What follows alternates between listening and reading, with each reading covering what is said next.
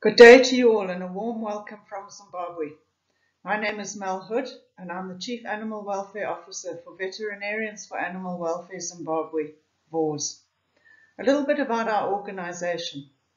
VAWS was formed in 2010 with the vision of creating a compassionate Zimbabwe where all animals are treated humanely and with respect, through raising awareness and animal welfare standards countrywide.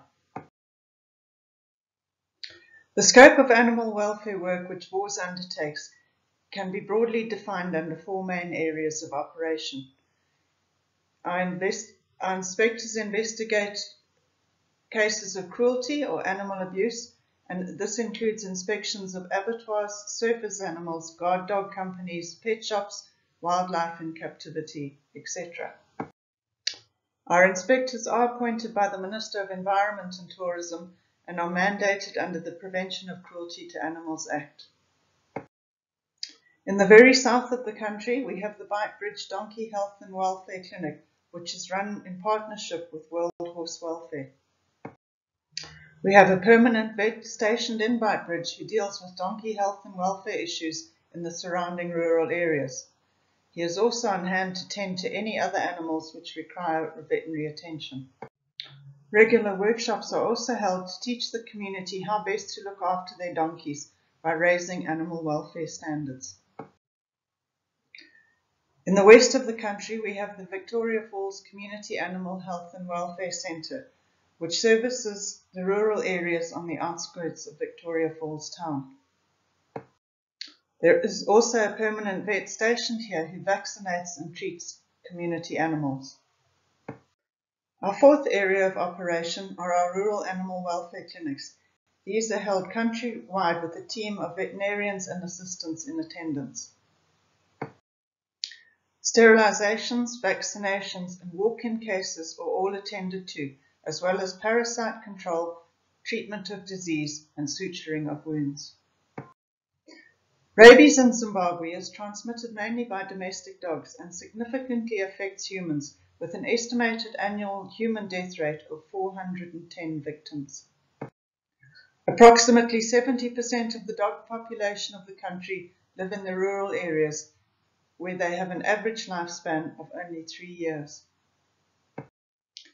Due to a number of different circumstances, owners have a very slim chance of vaccinating their animals against the disease. Dog vaccination coverage at present is around only 12% of the total population. Dogs are generally free roaming in these remote areas and often form packs, scavenging for food scraps at shopping centres, food outlets and schools.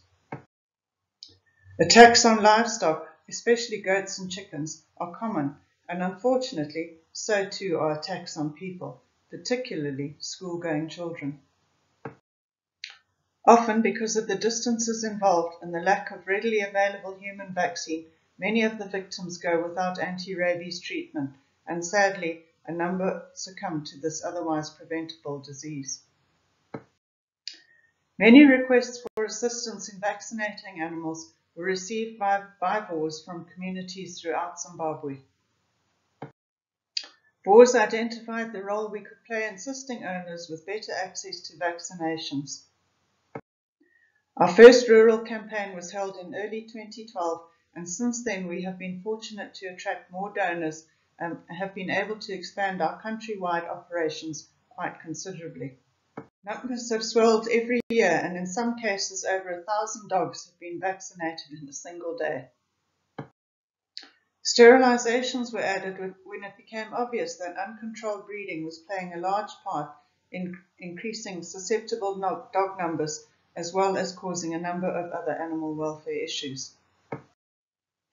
At our rural animal welfare clinics, sterilizations and rabies vaccinations are carried out free of charge to the communities. These annual campaigns, which are held at a number of different sites throughout Zimbabwe, give often compromised communities an opportunity to access veterinary care and treatment for their animals, which they otherwise have very little or no access to. We are often fortunate enough to be able to use the facilities at various animal health centres around the country, where Department of Veterinary Services personnel join in and assist us with vaccinating the dogs. Owners who often have a number of dogs are extremely grateful for the services that we offer. In 2020, despite difficulties related to COVID restrictions and protocols, our veterinary team sterilised 677 dogs and vaccinated over 12,000 against rabies, travelling over 13,000 kilometres around the country, and all of this was done in a total of 29 days. Strict COVID protocols have been put in place, helping prevent the spread of this terrible disease, as well as protecting both our own staff and the people who have brought their animals to our clinics. So far this year, we have been fortunate to once again be able to continue with our campaign program and hopefully will again see an increase in the number of animals attended to. And they come in all shapes and sizes and ages and various means of transportation. Newsletters are circulated with updates on our recent campaigns. This helps bring awareness to the importance of vaccinating against rabies, as well as hopefully bringing in some much needed funding.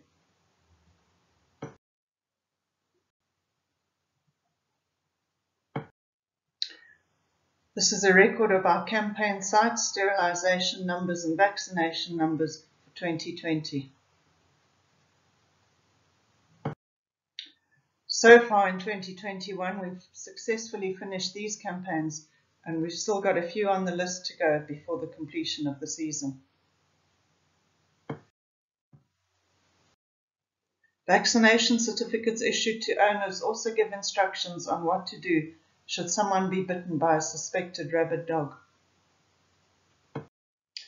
Our increased awareness of rabies in Zimbabwe, as well as our strong working relationship with the Department of Veterinary Services, led us to meeting Dr. Andre Kutzer and the GARC team.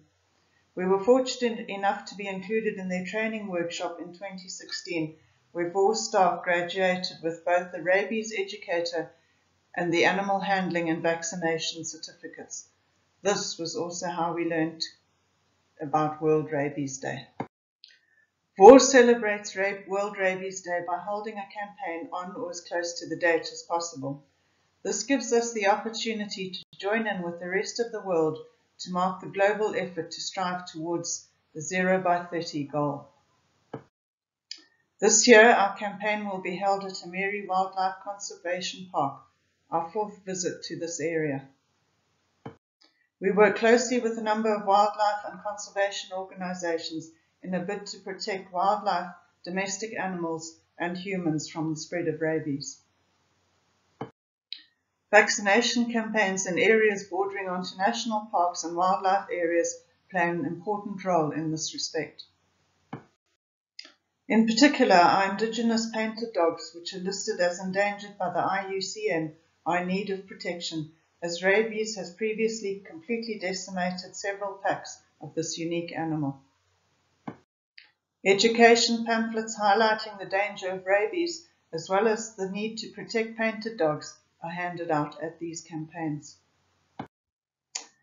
At a campaign last year, held at various sites bordering on the Ghana Resort National Park, over 4,000 dogs were vaccinated in a combined effort.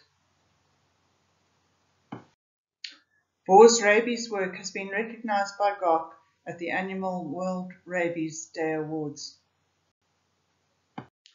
We have twice been recognised as runners-up and are very proud to have got this far. Finally, I would like to thank you for this opportunity to showcase our work in Zimbabwe. Thank you also to GARC for their continued support. We wish you all a successful World Rabies Day, and let's hope that together we can achieve the 0 by 30 goal. Thank you.